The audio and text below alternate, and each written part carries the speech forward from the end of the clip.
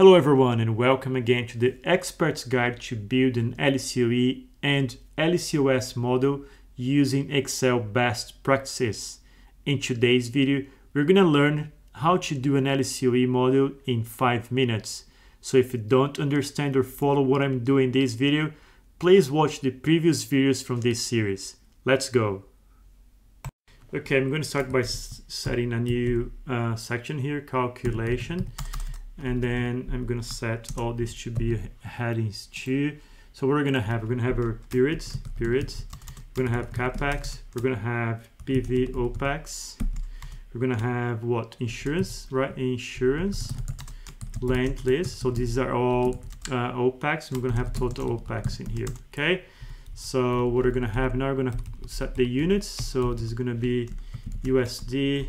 This is going to be all USD.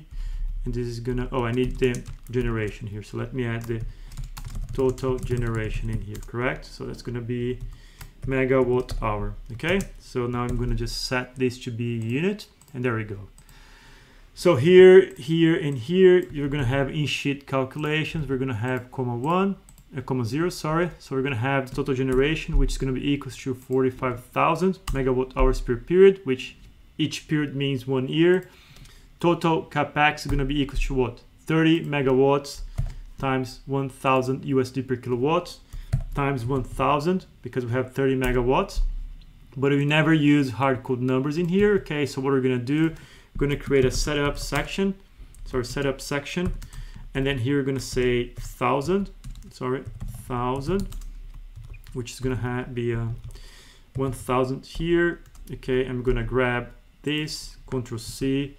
I'm gonna paste the format in here, okay, and I'm gonna rename this to be, I'm gonna rename it to be 1000, okay?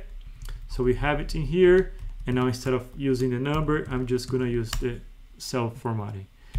PV opex is gonna be equals to what? $8 per kilowatt per year times how many megawatts?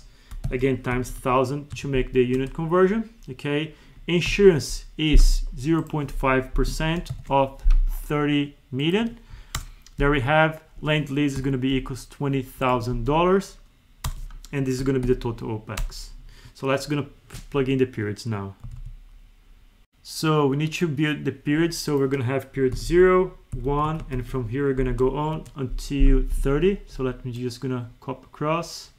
We go to 30. There we go. Okay, so now we can plug in the capex, opex, and energy streams to the period. So the generation, we don't have generation on period 0, but we have from period 1. So this is going to be equals if what?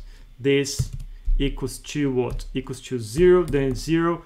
Otherwise, it's going to be equals to this one here. So I just hope I did the proper anchoring.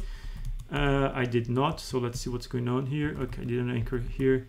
This should be one more. Okay, now it's correct.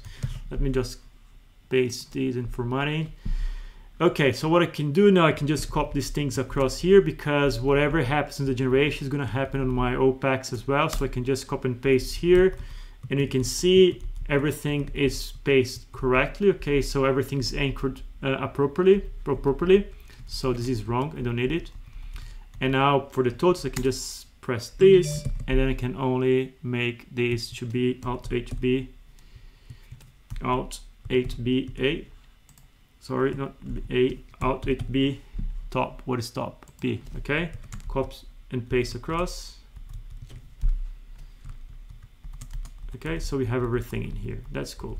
Now I need to fix the capex. So the capex, the logic is gonna be a bit different, so we have to just to invert here.